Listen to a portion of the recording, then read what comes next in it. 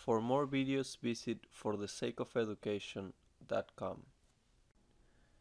Alright guys, let's do this problem where they tell you to find the magnitude F so that the resultant couple moment is 1.5 kilonewton meters clockwise. So basically you pick an arbitrary point.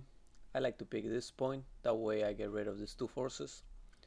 Now the moment about B is equal to this little lever arm with a length of 0.3 meters times this force, which is 2 kilonewtons. This is 0.3. Make sure you get the point. And this lever arm right here. So this is going to be turning counterclockwise. This is going to be turning clockwise. So let's say clockwise is positive. This one is turning counterclockwise, so it's negative.